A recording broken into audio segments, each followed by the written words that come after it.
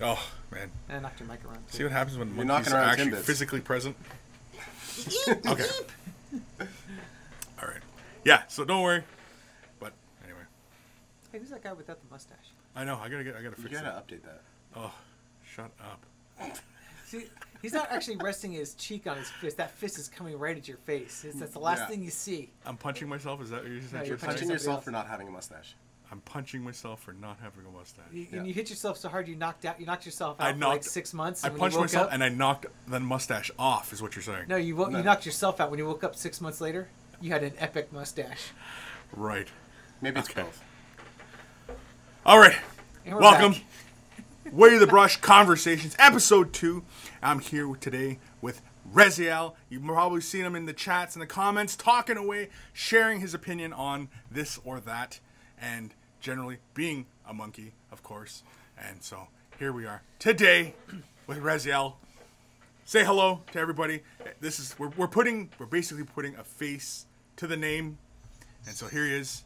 He's getting he's getting his dumbbell. He's getting ready. No, my phone was going off. Oh. So, hello to the monkeys, the monkeyes. Monkeyes. Monkey. A main wargaming elite and not so elite. And so feel free, tell us a little bit about yourself. Your handle, Reziel. Yep. First name is? My name's Ryan, actually. Ryan. There we go. It's actually my middle name, but that's what I go by. Okay. Well, I'll call you Ryan from now on. Yeah, that's me. Not the one in the... There's another Ryan in the chats, usually, I've seen. Yeah, Ryan Ironwolf is another one. But maybe we'll get to him later. Usually on the handle I get to, most people just say Rez. Rez. And, well, like Ultimate Rez. So Ultimate Rez, yep. earlier I was asking him about his name, which he said was some type of product name. Yeah, some type of video card, I believe is what he said. Yeah, you got it from a video card or Now, something. Reziel, where did that name come from? Yeah, well, mine actually, I did some religious studies when I was younger, so I got into a lot of like different lore for Christianity and Judaism and Gnosticism, and so it's angelic lore and stuff like that. So I got really into studying the angelic hierarchy at one point. I don't, maybe it's the thing with wargamers is that we're either OCD or very detail oriented, especially when we're in the model and painting. Right. Yeah. So I focused on one aspect, right, of religious studies, and just. Yeah. Since then, though, yeah, I do angelic names for a bunch of crazy stuff, and it really works well for Space Marines, actually. Oh yeah. Well, the whole 40K thing, right? It's all just dripping with Christianity in it all over the place. Like everything. The Imperial cult in 40K is basically Christianity. So. It kind of is. Yeah. Yeah. And I think recently. Matt was talking about, somebody asked him about, the lore and stuff like that, and he had to bring in the Narnia example, right? So, and I was like, oh, well, yeah, it makes sense. But I think even with the Dark Angel, you're saying you're playing Dark Angels, right? Yeah, no, my really first love in 40K, and the biggest one, the Almighty Dark Angels, I think they get underrated a lot. The name seems to fit really well, because I think even one of the Primarchs or one of the lead guys is Azrael, isn't it? Something like Azrael. It's quite symbolic. So it seems like it's a really good fit for the army that you chose too. It wouldn't work for orcs so well. No, it wouldn't. They do use a lot of angelic based names, but a lot of the Marine chapters do. There's mixtures of different ones, and I think Games Workshop, right? Their tactic for creating names for things is not consistent, is it? No. Well, it all depends on where they're ripping off or influenced from, because like even 40K, like the notion of 40K is directly ripped from Frank Herbert, Dune, right? And I love that movie. Yeah, Dune. Yeah, Dune's great. But I tried to read. You know how sometimes you just can't read an author. You want to do, and you try, but you can't get their style. And that was Frank Herbert for me. I really wanted to, but yeah. So I get what you're saying. Tolkien is another one. It's kind of hard, especially for North Americans. Just because it's the old English type. Tolkien needed an editor. Well, yeah. my phone's going off. Sorry. Oh no, Drew. Maybe Rez is calling you. Yeah. His phone went off too. You guys are messaging you. Stop messaging each other. LOL, OMG. Darn kids in your telephones. Now I like. I'm looking at your feed right now, and I'm liking how you have a big skull in the cupboard up in your background, and it looks like that's one of my pieces of artwork. I made that. Really? Okay. Well, please share. Yes, make a tutorial. Please share. Can we see the skull? I want to see the skull. Where? Oh, this? Yeah. Oh, I thought you were talking about... No, this. I didn't make this. Sorry. This. No, actually, this. That was the anniversary gift. Yeah. This was my butler. My little avatar. No, this. This was my first girlfriend. Yeah. Actually, really, She said no. She said no. Anyway, okay, sorry. Wait, are you a Shakespearean actor? Are you the gravedigger? Yeah, no. Crypt keeper. Okay, sorry. Okay, skull, go.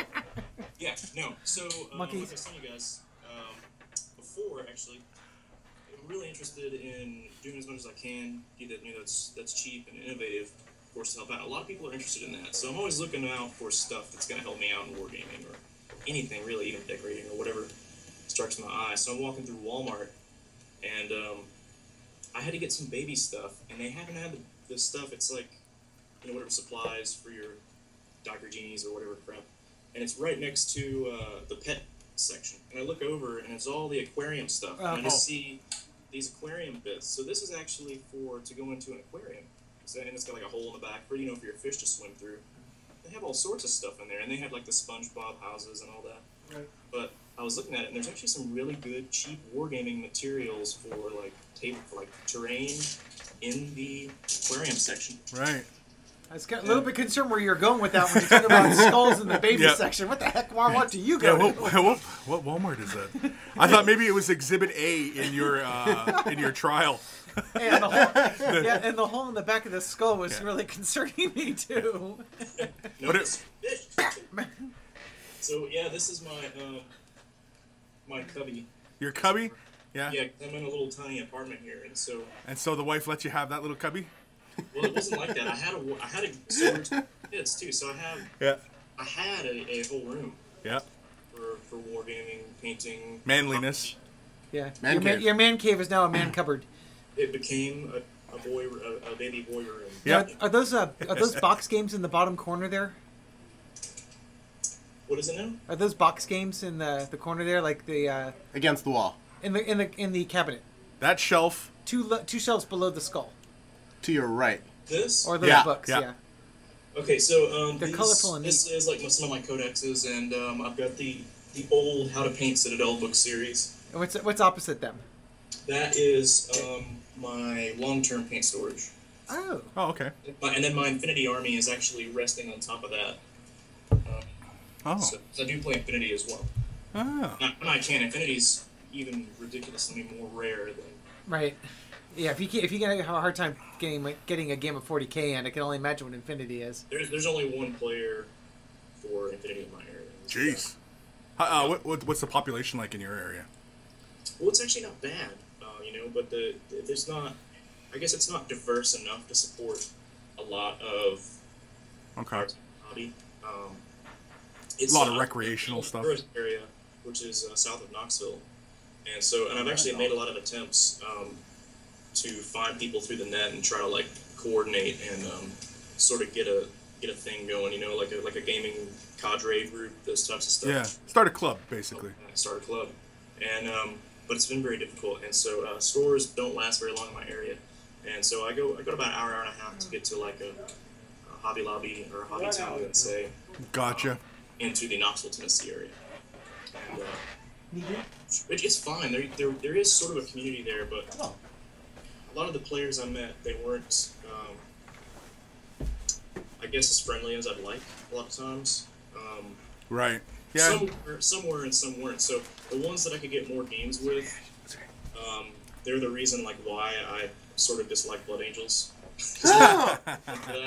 Because it was Take that back. It was a big deal, fast vehicles and the Mephiston and the parking lots and all that stuff, and then just spam.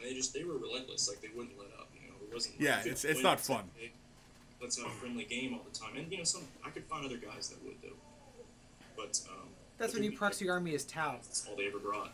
Was. You said the T word. I know. Chris allows it. I don't judge. Okay. I'm not. So if you proxy your army as Tau, do you think? The Space Marine says he's a fire warrior. I do fight it's tough because in my earlier days, you know, I had that problem where I came across a less than positive situation in some instances, having to do with repetitively like one army, like I kept getting, and this was right before Grey Knights hit, right?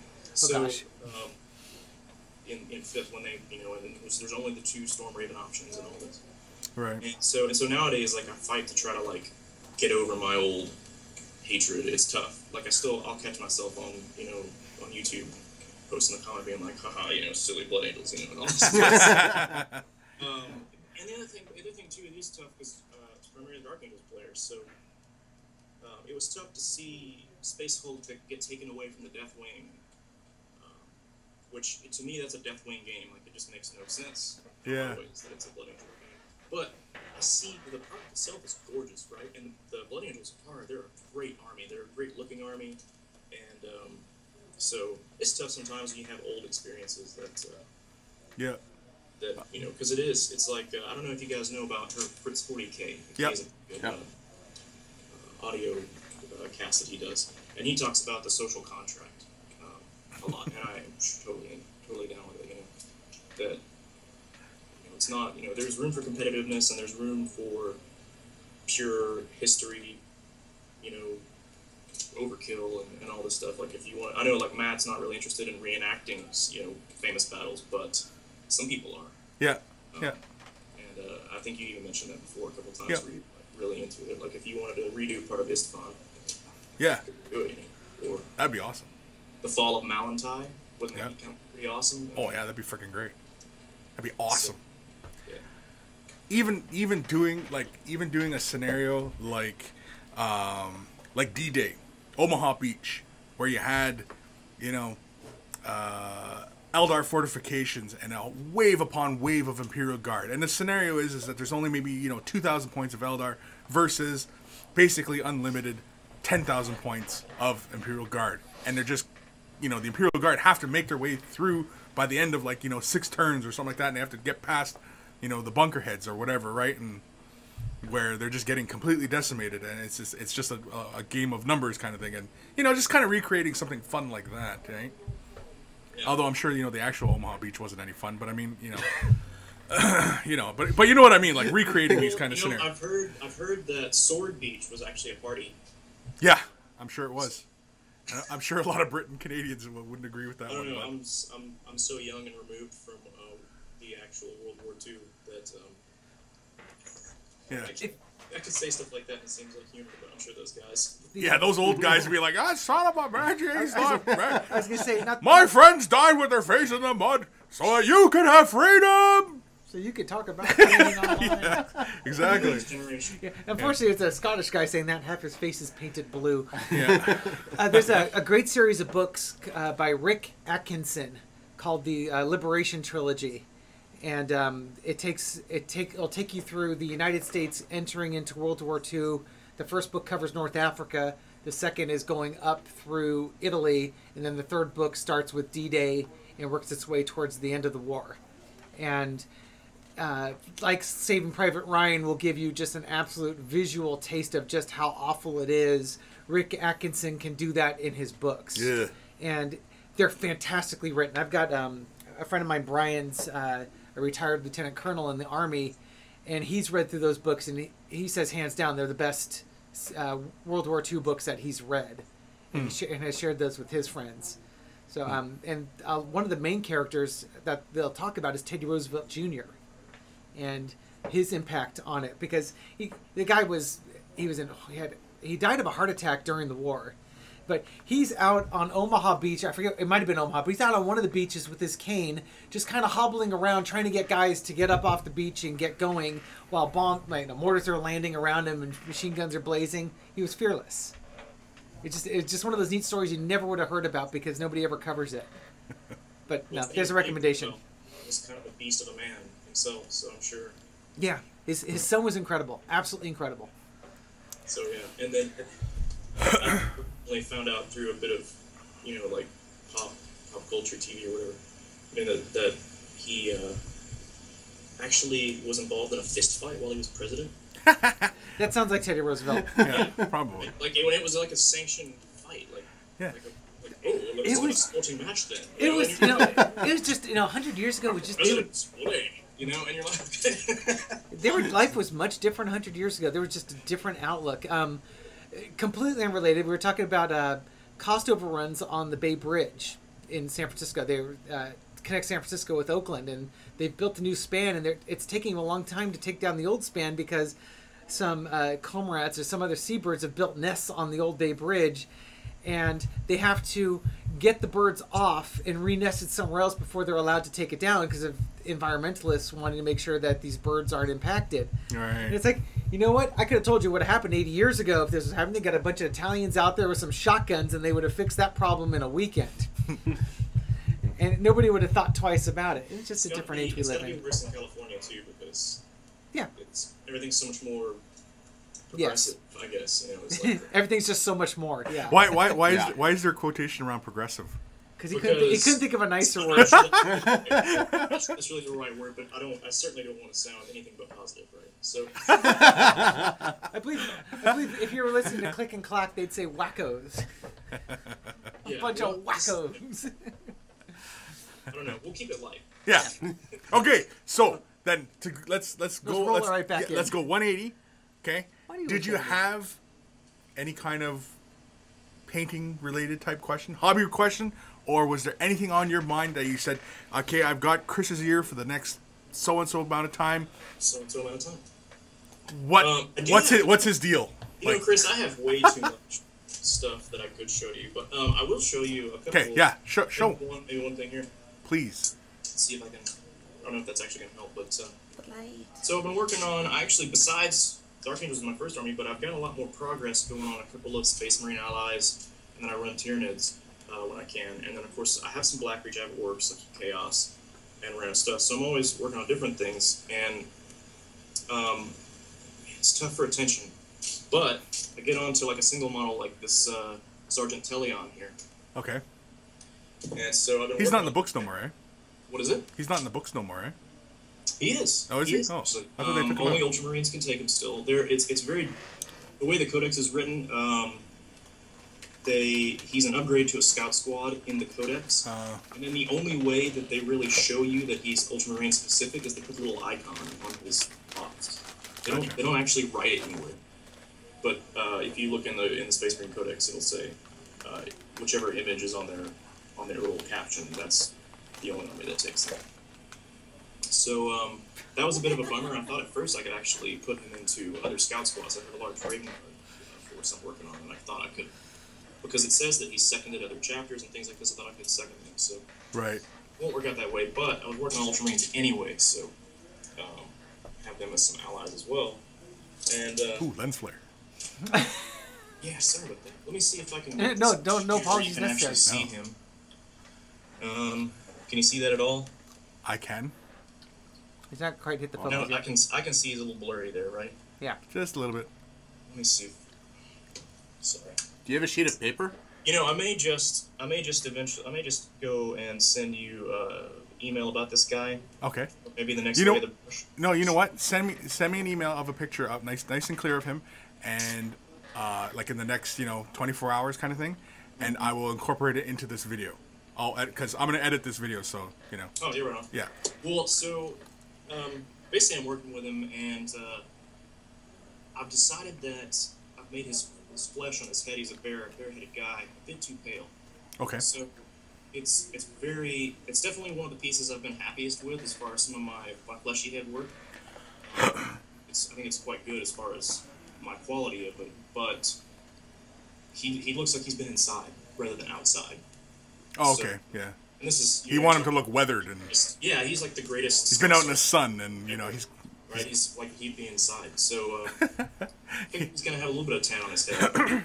So I'm gonna try to darken it, and I have been using I've been using more shades for flesh, going with the white base, and then using like the Reichland flesh shade technique, and then either focusing on that or using it as a type of base for other layers. okay. And I did that with him. I actually did Stark Ceramite white. Okay. He's a black prime mini, and then I did a Ceramite over his flesh. Okay. Then I used Reichland, and then I just went in with other colors that I liked. Like I do a little bit with dwarf, I do a little bit with elf flesh as the older GW colors. Yeah. You never gave him a base coat of, say, like Cadian flesh and then Reichland? I don't have. Let me see. I don't think I have Cadian anymore. I do have the old white lid base colors you can see here. Probably. Yeah. I'm trying to think of what the hell that old flesh color was. Tallarn flesh. Okay. Which I think is Bronze the old flesh? foundation flesh. flesh. But now I just have, like, I'll use either the Vallejo basic skin, or I'll use, I'll use the Reichland over white, like I said, or I used to go with the dark flesh, dwarf flesh, elf flesh. Yeah. Right. Go that route, yeah. Sort of progression. Yeah, because that usually gives you a good kind of mid-tone flesh. It can still be quite dark, especially if you shade with Reichland. I wouldn't, like, if you were going to shade with Reichland, something dark like that, or even Agrax. Agrax is also another one that you can use to shade. I wouldn't do like an entire wash over the entire face. I would do it, apply the wash very deliberately at the cheeks and the sockets of the eyes, up near the temple, the jawline, under the chin, you know what I mean? And be very deliberate as to where you're laying the shade, and just apply it more like a thin layer, because you know how like it's a very clear shade, and you basically can just tint the surface, and that's all you're looking to do with that shade, right? And like a model like that, I'm pretty sure he has like ridges on his forehead, like his brow is furrowed. He's pretty smooth. Is it? There's Oh, okay. a slight one, and there's a service stud. So. Oh, okay, yeah. But yeah, so like applying those shades very deliberately like that saves you a lot of time as well, because that way you don't have to go back in with your base color and try and reestablish any of that base color again. Because you can lay down, say for example, the Cadian flesh tone or a mid-tone flesh tone, and then be very deliberate with the Reichland and apply it in the eye socket, in the cheeks, just under the nose, you know what I mean, and deliberately apply it. The eyeballs either, because the more I look at a lot of the flesh heads, the more I see, well, the eyeball. It's not very realistic to see the eyeball on a human-sized face at that sort of distance that is implied, Yeah, well, the eye should be really small. Yeah, and I do like just the shade effect it gives a lot of times. In fact, he looks better than some of the ones without his eye done than some of the ones I've done with an eye. But I guess, because of the technique you're talking about, I hear this is very similar to advice that you've given a lot of times with the washes and shades and stuff like that. And so that's very good. I think one of the things that we don't hear a lot out here is, what do you do when you mess that up? So let's say, like, I'm doing that technique, for instance, right, on here, and maybe I just got a little too heavy with the wash, and this, that, and the other. You know how, like, with the shade or the inks or stuff like that, they'll leave, like, a little watermark line where they're heaviest, and it's so fast. Yeah. It's so fast when it starts to leave that, and then so you have to go back and redo your whole...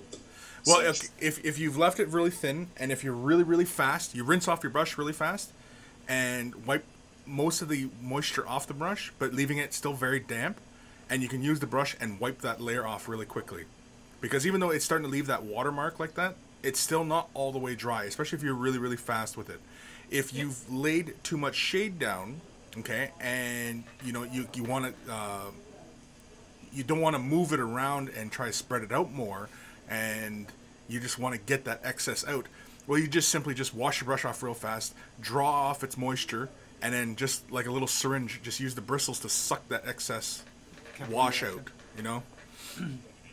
They kind of use it like a syringe. It just go like you just touch the bristles to the area, and the bristles will just draw that excess shade or wash or whatever. It'll draw it right out of that area, and you can be real fast like that. But yeah, when you often make a mistake, it's better to correct it right then and there as fast as possible, rather than getting frustrated or putting them all down and you know what I mean. It's, it sucks, and I'll deal with it later. Let me ask you this real quick then, because I know one of the ways that you can really help, if especially when you don't have as much practice doing any particular technique, and you're worried that maybe my hand's not steady enough, or I haven't dealt with that before. What happens? That you're going to want to perhaps pick a stage of your paint process, right, and do a varnish to, say, protect your foundation, protect like your separating of base coats and stuff like that. Yeah. I mean, is that something that you do a lot, or do you find that it's... you do it a lot in airbrushing For example, if you were doing, let's just say, for example, the hairbrush or the hairspray method, where you've laid a rust color down on the model, you've laid the hairspray down on the model, and then you've laid the base color down, and then you scratch that base color away so that leaves that rusty color, and then you seal the model, and then you continue your highlighting process. When you're airbrushing, you often will do that multiple varnishing phase. When we're brush painting, it's not very often you'll do that, but I can see the advantage of doing it because, let's say, for example, you were blending the armor of a model, say a Space Marine, okay? You blended all his armor, and you got really nice transitions going. So then you lay down a nice satin varnish or a gloss varnish, and then you wanted to dry brush, say he has a fur cloak or something like that, but it comes in a lot of areas, it comes close to the armor. Well, if you were dry brushing that texture of the cloak, and then you end up getting a little bit, overzealous with your dry brushing, and you end up hitting some of the areas of the armor, well, you have that gloss coat there so that you can quickly draw off that paint and wipe it off that shiny, smooth surface without destroying your previous work, right? So yes, I can see the benefit. I've never done it myself, as I don't know. It just seems. It seems a little unnecessary, but I mean, like the scenario I just described, that seems like an ideal situation, and it seems like something that would occur for everybody, right? Because when we're painting Space Marines, like for example Space Wolves, and we want to get a good color blend going on in the armor, but we want to have that rich texture on the fur, right? So you got to dry brush that, but you want to blend the armor, get a nice smooth blend, you know what I mean? And so you want to protect the two, and without painting the pieces separately. Or sometimes that's not even an option, right? Because it could be like a fine cast or something where, the parts are already sculpted together and there is no separation. And it is tough because I have that big problem. I'm not the type of painter that really enjoys painting a model that's all assembled. Like the single pieces. There's a lot of division amongst the community over how that's done and what preferences are. And for me, a lot of times, like you might be able to see it. So this is kind of like the stage for like a model I'll get to where, that's pretty far away, but he's got his base, his legs, his torso, and maybe the head. Yeah. Right? And then, for like Space Marines, the backpack gets in the way. It's not like that for all models. Yeah. So if I had IG or, Militarum, something like that, you can get away with it. But there's some models, like, for instance, this guy right here, right? It's an old metal. Yeah, and he's pretty much one piece other than that arm, right? And I have to. Like, I was able to do his one arm and his backpack, right? Yeah. So, but, and he needs to be upgraded as far as the brightness of the reds and stuff like that. But it's tougher. Now, that's actually a pretty open model, right? But I get into stuff like I'm working on a Carnifex as well, right here. Right. And if I want to get... It's actually even tough, like, because I painted him with the legs on, with the torso like this. Yeah. And it's very hard to get inside. Down into the leg and get even your base colors after the prime, in there. So it's tough for me. I don't know if that's a problem for you with a lot of models or how you choose to do it. I've seen some of the tips and stuff like that where you've done it different ways. But yeah, most of the time, okay, like how you're painting that Carnifex without its arms? Most of the times, I'll paint that thing with his arms on. Most of the time, I'll fully assemble a model. Other than Space Marines, I will leave the backpack off. Most times. Sometimes, if I'm in a hurry, I'll leave the backpack on because I often will use, like the longer bristle brush, and I'll have the paint in a thin down state. And so all it takes is just simply placing the brush there, and then just, turning the brush so that it's kind of fanning around and catching those areas. And then that's it. And, you move on, right? Because a lot of times... especially when we're painting gaming pieces, we don't have to overthink a lot of the paint job. It's true, yeah. And so like if you're having problems reaching that Tyranid belly, well, are you painting it to a display standard or are you painting it to a good tabletop standard? Right. Or are you just painting it, just for giggles, right? And because really only you are the one who's going to see that area might not be covered as well as it could have been. True, yeah. Versus everybody else is going to look at that carapace and see the attention that you spent on the carapace rather than that little spot on the belly. That's true, and like this guy, for instance, and I'll send it to you in email so you get, for giggles in here. So, I've almost by accident gone with a non-metallic metal type effect, and I know that it's almost a dirty word now. Like so, it's OPL and NMN, right? But that wasn't the intention. But when I started looking at it with my highlighting color on top of the base, so because it's kind of like a Kraken, Krakens, because that's a very easy tabletop for anybody that wants to do Tyranids the fastest. I think it's either Behemoth or Kraken, personally, because you can do it. And it's kind of like Matt's Charon as well. You get your bone color, you slap not even a really careful wash on it, and then you just pick out the details, and you're almost done. Yeah. And for this guy, I get a really high contrast Doshabti on top of basically what I told you. And if the transition's watery at the edge a bit, it almost has a non-metallic metal look to it, but it's actually it's more like a cartoon. In fact, it's like that type of coloration. But like you said, that there is a lot of dark shadow in there where the torso is bent over, is hunched over. Yeah, and it almost works actually. It's not the prettiest, most fantastic painting style, but especially for like a gaming piece, which this is actually for a friend of mine, not mine, because my guys are closer to Leviathan, and he's not a painter, and he doesn't care, he just wants to play some games. Like, it's far better than he could achieve on his own, because he just doesn't paint, but, like, it's far less than any type of competition standard, I guess. Yeah. But it's really cool. It's like you were talking about in a way the brush, like 56, 7, something like this. You know, the different brush styles. Right. That people have, and so, it's something that's lacking these days, especially with all the airbrushing everybody's doing. Yeah, and I don't have access to an airbrush. That was one of the things I asked you about back in the summer. Right. And, I still don't, and it's tough for me because, and I think it's tough for a lot of people out there because they just don't have dedicated workspace. Well, it's not so much the workspace. It's just you gotta be able to justify the cost to yourself, right? Because essentially you're looking at it as an investment. Now, if you're painting stuff for buddies and money is changing hand, or you're trading, or you know what I mean, like there's something tangible exchange going between the guys, then yeah, you can justify the investment in an airbrush. But like, if it's just for giggles, then yeah, you kind of have to only pick it up whenever you got the extra cash for it, kind of thing, right? And yeah, it's tough, and that's one of the things that I've looked at is trying to do more with less, but not just to do more with less, but to do it that you can't tell, right? Yeah. That would be like the holy grail of bodging the wargaming hobby, you know, and it's still supporting the company. Like, I still want to buy models from Games Workshop, because another huge issue of the day is, you know, are you going to go buy pirate stuff, you know, and all that. And, pirate stuff? You know, pirate, yeah, last night, the models from China and the Russian Federation. Oh god. Oh, like the knockoff stuff. Models, yeah, the counterfeit. Yeah. The whole knockoff thing. That was something that was talked about in Shrine of Chaos actually yesterday. Yeah. And it's so tough for a lot of people because there's actually even some little areas where you might try to get a loophole in. It's like okay, well, what about discontinued models? They don't exist anymore.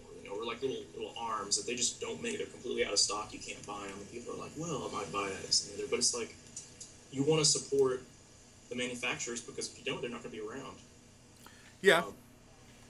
But that does mean buying usually at the premium cost. Right.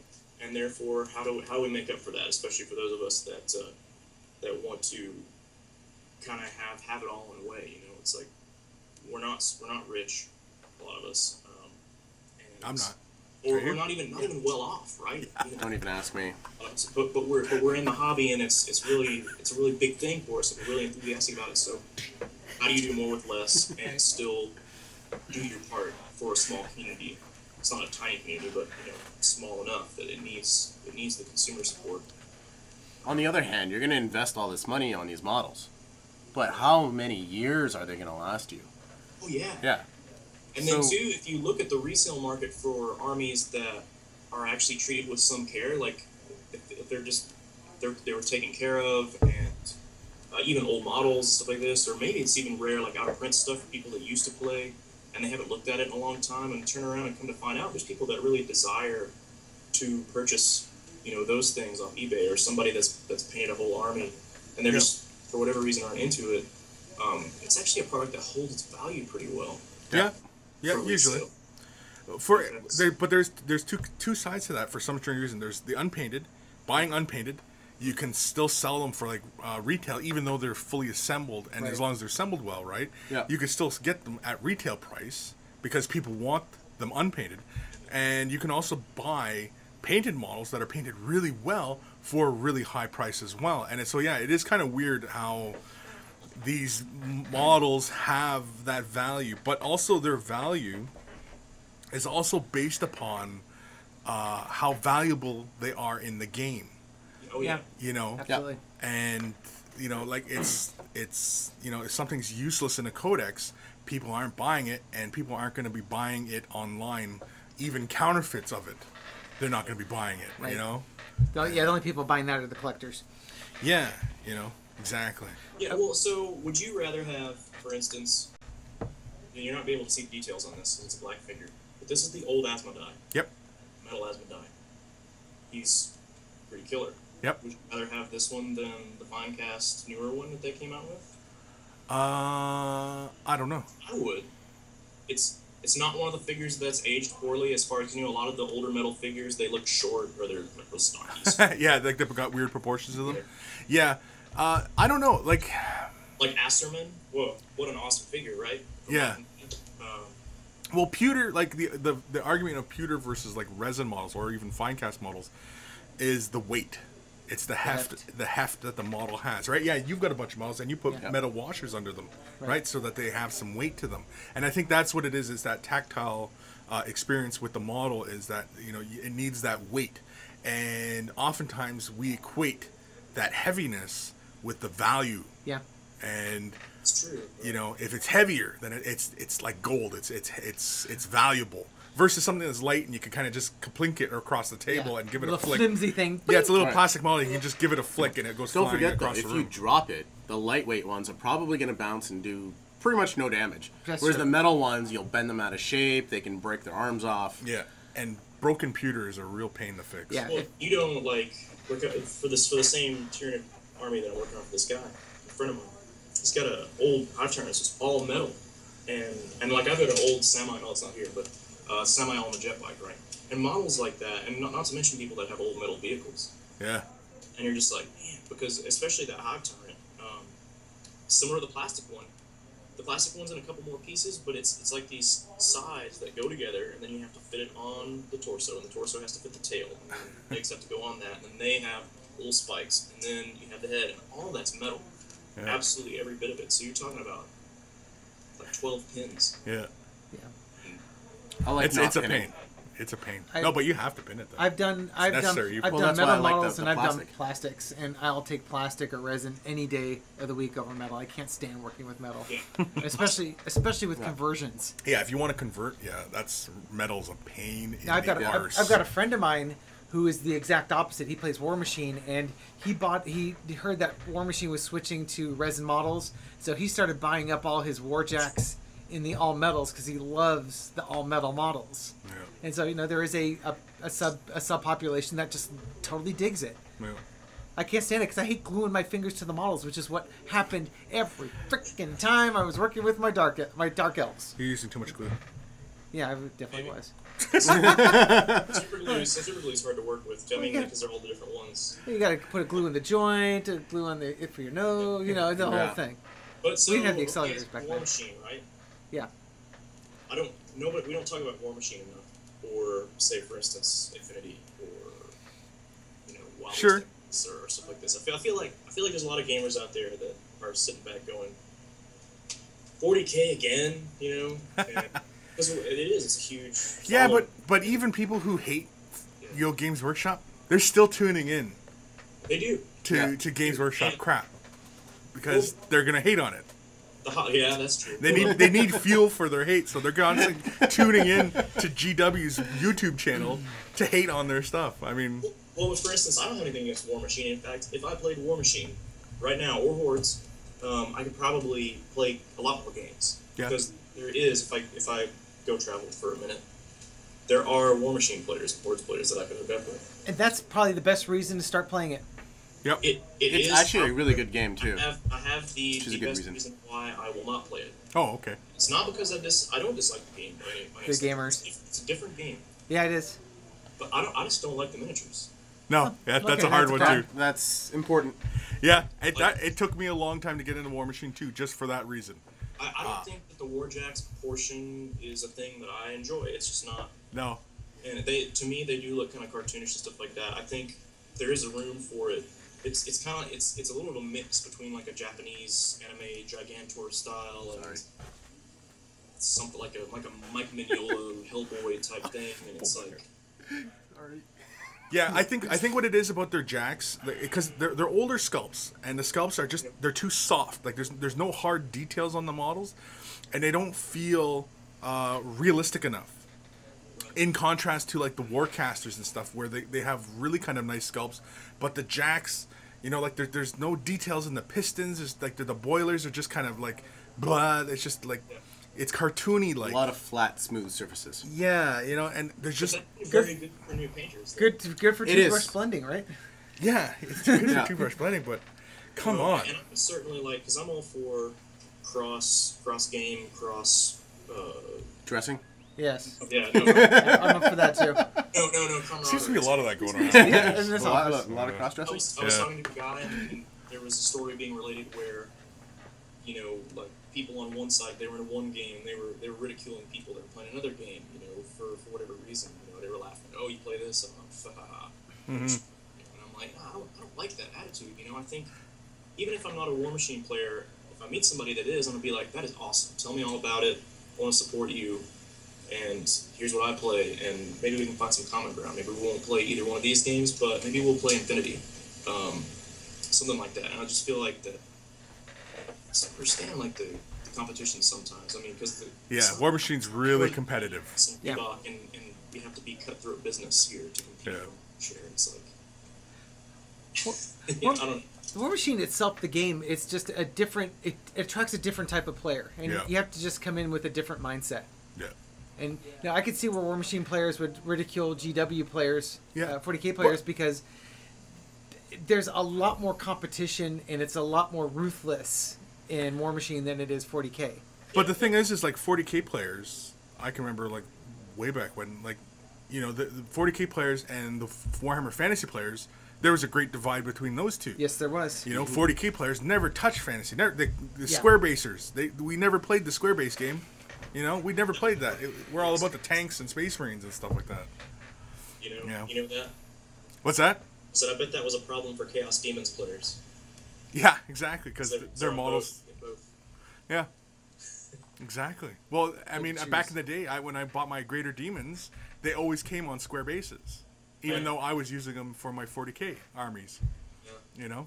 But hey, it's stupid rivalries, and it's just division, and it's silliness, and it really doesn't matter. is, though. People Yeah, people are gonna like what they like. It's plain Yeah, and so that's the simple. thing is like I want to see more of whatever games that they're playing, stuff like this. But I guess like with Way of the Brush, for instance, is a really good outlet just for model hobby. Yeah. For gamers in general, so that's good. 'cause, Well, and- it's coming together a lot of times over. And I like helping promote other people, and get their word out there, and and stuff like that. And I like the community, and I think because for example, I get paid to make tutorials, but I still encourage people out there to make their own tutorials and put up their own stuff out there, because not all painters do everything the same.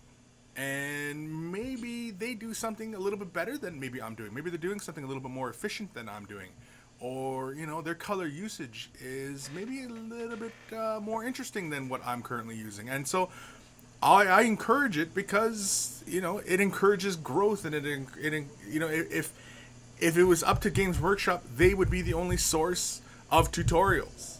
And they would have that complete lockdown. And anybody else producing tutorials would be garbage. Sure. Do you think that's their?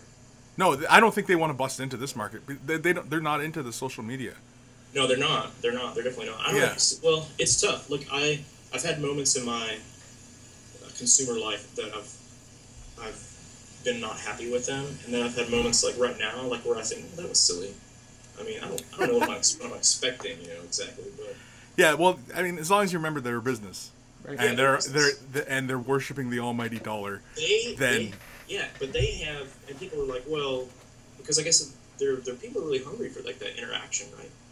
Yeah. Like they have the Games Workshop NT, I think, little video is actually, I can't remember that guy's name, and he does their painting tutorials. Oh, but Duncan. is that him? They're helpful. I mean, Yeah, no, they're good tutorials, and in fact, I always make the slight jab that they're kind of like our tutorials. yeah. So Yeah, I mean, It's kind of funny. Use their product, and I think there a lot of times the techniques are simplified, a bit more simplified. But you think about their target audience, and you think about kind of the day and age that it is. With how you have to approach the generalized public with any subject, you have to be very clean. You have to be very basic. I mean, gosh, there's so much potential for putting a foot wrong, getting into some bad publicity. Well, you see, they took away games days, right? Do you see how they're calling it now? They did change it, right? I saw something, but I don't remember it. It's called what? Warhammer Fest? Is that it? That's the one in the UK. Yeah, that's they Games just Day did now. that. Is that Games What Day? it is? That's Games Day now. Oh. That's Warhammer. That's the stupidest freaking name I've ever heard in my freaking life. It's just like really they closed out like Games Day, like it was Games Day. Well, now it's Warhammer Well, Fest. it's a focused audience, right? My God. True. You're there. Games Day could be anything. Warhammer Fest is for Warhammer. There's no doubt in what Games Day is. So They lame. didn't want the War Machiners there. Yeah, the War Machiners came and ruined everything. Well, I only went to one Games Day. It was Games Day 2012. And The apocalypse. it was not exactly what I expected. It was a lot smaller than I expected. Yeah. It was in Chicago, and I didn't see anybody there. I wasn't too connected with the community back then, so I just kind of went with my little brother, who my since bought his army because he doesn't play anymore. You say it like you're remembering it like he's lost to time kind of thing. How old is your little brother? Well, he's my half brother, so he's like 19, 20 now. Okay, so if he's half, that makes him 9 or 10, right? No. I don't Whoa, think- we're getting into fractions now. Stop. Whoa. Not paid to think on weekends. And he didn't have Tau. It was Raven Guard. Okay, Just the T thank word. you. No, thank you for not using that T word. That's used. So Well- yeah, there was some stuff there at the Games Day where I was like, and I got a chance to talk to Alan Bly and Phil Kelly. Oh, And, yeah. and I didn't really know anything about Phil Kelly. Like, I guess I had just ignored his pictures in the books and the magazines. Like, I just Right. hadn't noticed. So Yeah. I didn't even know who I was talking to. Sort of like I sort of did, but I sort of didn't. Yeah, like the old crew of Games Workshop, who are like they're like celebrities in this community, is like Andy Chambers and Jervis Johnson, Yeah, how Jess about Gav Goodwin, Thorpe? Gav Thorpe. You know what I mean? Like these Gav are the Thorpe. guys who as soon as you see them, like they're recognizable right away. Oh, Thomas Well, Pirinen. I did recognize Alan Bly because that was right after it was Doom of Mimera had come out not too long before that. And there was a big spread with him and all this about the Doom of Mimera, which was Space Wolves and Eldar. Right. That was really cool, by the way. And, but it was weird. I think I ended up asking him like a stupid question, like something that you'd ask somebody when you were playing a game. It's just like, I did the same thing. Games Day in 2007, 2008. I love how you Space shouted that out. Wolf- I did the same thing. Did the same thing. You're not alone. Don't feel Oh, embarrassed. really quick, that reminds me, Chris, Okay. because one thing was happening there at that Games Day that I'll always remember. They were talking about me. Before Cody interrupts me again. Okay. They had a game of Battlefleet Gothic going on. Sweet. Okay. Yeah. And you said that you'd show us your Corsairs. Oh shoot! Yeah, I forgot all about Oh, those. mighty language. Oh, Oh, Yeah, said shoot. I said shoot. Oh, Yeah, I thought I you said the other I one. just want to remind you. So Okay. He used the B word Yeah. eventually before. one day you bring your Corsairs. I will. No, Banana. next way of the brush, I will. Banana. I was actually interested. I saw a guy had done a custom Tyranid High Fleet for Battlefield Gothic. And I was like, man, that is so cool. I would Yeah. love to play a Tyranid High Fleet Battlefield Gothic. I painted up an entire. Battlefleet Gothic was a fun game. It had a really kind of simplified type rule set to it. It's kind of like Epic, but you know, it was fun, and you know, it would have been great to play more incorporated kind of games where you had Battlefield Gothic game leads into an epic game, leads into a 40K game, kind of, you know, and you play these kind of massive campaigns. Could you imagine the narrative campaign with the Battlefield Gothic interlude? Oh, right? yeah. And gosh, you would have like a version of a movie, in fact. Yeah. So that would be, you need to talk to Matt and be like, hey, do we have access to how much Battlefield Gothic can we get to? Because think about that. Think about that option for. I don't know if he wants to pay for Battlefield. I don't even know if he's ever played Battlefield Gothic. Okay, you know what? It's just better to ask for forgiveness than it is to ask for permission. Well, no, so make it happen. You have like the Google Glass. So if anybody Google else Glass. in here Yeah, has a just try it. fleet, they could just come in like it's a bat wrap or whatever. But I'll give you bacon. Bacon. I got something in the fridge. You want to Bacon. cook it up? No. Oh, bacon 6 battle. minutes this time, not 7? bacon Battlefleet. Yeah. Tidbits. Yeah. We have 2 boxes. You want some? This place smells like burnt bacon. It smells like Bacon, burritos, and Timbits. bacon burritos and Timbits. So, anywho, Ryan, it was great talking to you today. Absolutely. I think we're gonna It wrap was. it up right about now. And yeah, so anytime you wanna sit down and chat again. Of course, this goes for everybody who's tuned in to watch this. That I'm on Skype. My Skype's in the description below, and shoot me a message. Say, hey, Kris, maybe next so and so we'll talk for 10 minutes to an hour to an hour and a half. I don't even know how long we've been talking today. Cody Rue and Drewski. Cody Rue.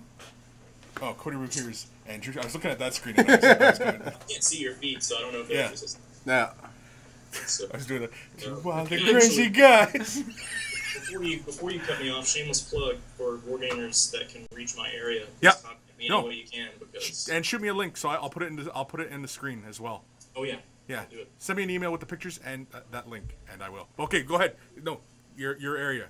Promote your area, please. Go. My area? No, that's it. Oh. I'm in the East Tennessee area, East- Knoxville area, and so I have a couple buddies that I can play with infrequently, but especially people in Knoxville, Tennessee. Knoxville, Tennessee. Okay, so anybody in Knoxville, Tennessee, shoot a link over to Ryan. Reziel. What's your full handle? Reziel WarGaming? On YouTube nowadays, it's switched, so it's Reziel WarGamer X.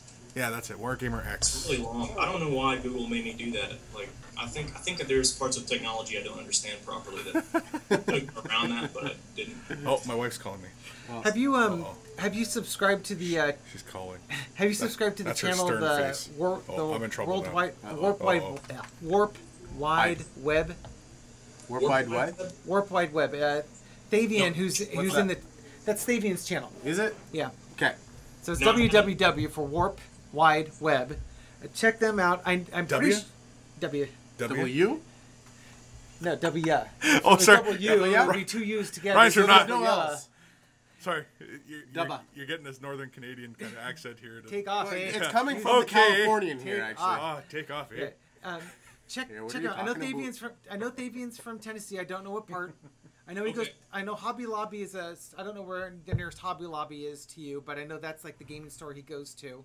Probably a hobby town. I know that there was a group in Middle Tennessee, Okay, but I don't know if they still exist. it might have been Hobby Town. Right in the mountains? I'm right next to Smoky Mountain. I actually live in the Sevierville area, which is very popular. Gatlinburg, Tennessee, is and Pigeon Forge. They're very popular destinations for a lot of people in the North and Midwest. Okay. We get a lot of Canadians, actually, in fact. And Are there any moonshine distilleries in your area? Well, they can't really talk about it. since the past 5 years, and A couple reality TV shows later. Professionally, I was a bartender for like 6 years in the area. Okay. And so, so I did know a lot about that. And in fact, I know about the whole thing because it's quite difficult to work stuff. But it's a really good area, say for like a convention, because so much stuff goes on here already. I'd even thought about looking at, putting out feelers for stuff like that and seeing how that works. But Moonshine and Wargaming. yeah, That sounds like a channel right there. It could be. You could convert that to a biker gang, too. And actually, Brush for Hire is really close to me as well. They're on. Yeah, he's in Carolina, isn't he? Yeah. Yeah. I've chatted with him a couple times, but that's about it. So. Yeah. I don't see too much out of that guy these days. No. Next time you're talking to him, ask him what the hell's going on. Yeah. They're busy. I think they're building terrain and stuff. Oh, are they? Yeah, I don't know. the laser cutter. That Necron terrain. Yeah, no, I like the Eldar one. And the Eldar, We have the Eldar set here. That's awesome. Yeah, and the Necron and Steve's army, pretty dang impressive. Yeah. Well, until you take a close look at it, and then you can say, "Oh, Steve, what'd you do?" Steve's an awesome painter. I know, I just Well, it's true. I think the only thing that I've seen really up close is maybe like his Wraith Knight and the yeah, no, no. Marcy or whatever. And what the really impressive thing is how fast he got them done. Yeah. Oh my god, yeah. He'll paint 20 guys in a night and have it look professionally done, whereas I get one guy half done with an airbrush. Like, Yeah, see, I'm like you, Drewski. It takes me forever, man. yeah. Steve was telling This me is yesterday. what my hate relationship with painting. With shape. Relationship. Yeah. Oh, you have a relationship. Relationship. I need more coffee. I've heard it both ways. Relationship. Okay, so Wait, Ryan, what? later, and remember, always, Take care of your brushes. Take care of your brushes. Take care of your that's right. brushes. They will take care of you. and they will take care of you. They will take care of you. It will. Mine are all cheap, but there's I can there's still what hear they 'em. can do. They're like army ants of brushes. They lift weight. themselves. They are the Druskia brushes. I They really are have brushes to, with biceps. I gotta go bench press something now. Go. I got a truck outside. I thought you were gonna say butt press. But Dave, no, I was Dave. gonna say bunch. In the weight room right now. There we go. Let's go. Alrighty. Let's do it. So again, guys, want to sit down and have a chat over Skype? Link is in the description below. And oops, crap, wrong link. Ryan, just give us a send off, like you're riding off into the distance. My Tyranid Carnifex with no arms. Oh, we'll assume he's a baby. Now give it a voice, like you're reading a Yeah, teacher. dude. Okay, what is it? Yeah, what does a Tyranid sound like to you? There, I couldn't have done that any better, and we're out of here. Oh my god. Oh, honey, the cat's at the back door. Could you open it for him, please? Monkeys. It's monkey speak for adios. Adios. Burritos.